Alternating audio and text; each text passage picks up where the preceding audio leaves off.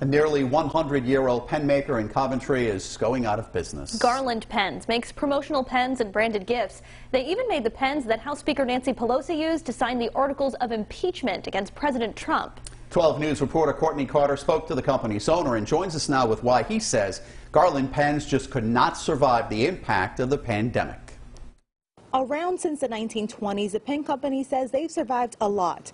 But like some other local businesses, they couldn't survive a pandemic. Before the invention of the ballpoint pen, the microwave oven, and even the electric razor, there was Garland Pen Company, also known as Garland Writing Instruments in Coventry, making pens since 1927. Rick Becker says his pens were used and purchased at business events, conventions, trade shows, and parties.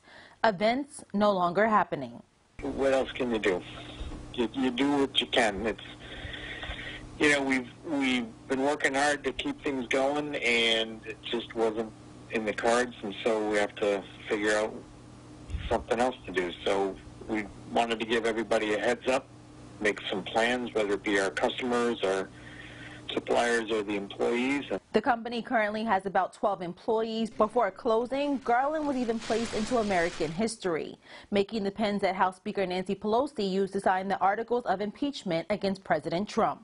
You know, this beginning of this year was looking good, and then, you know, we hit a wall basically in March when, you know, everything was shutting down. You know, we weren't really considered an essential business. Then there was some PPP money that became available to help small businesses like ours to reopen, and it just wasn't happening. They are closing at the end of the month.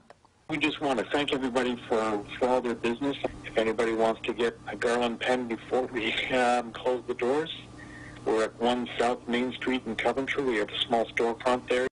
Now, although they say this is the end for now, they're saying best case scenario, someone buys the business as it's now for sale. I'm Courtney Carter, 12 News.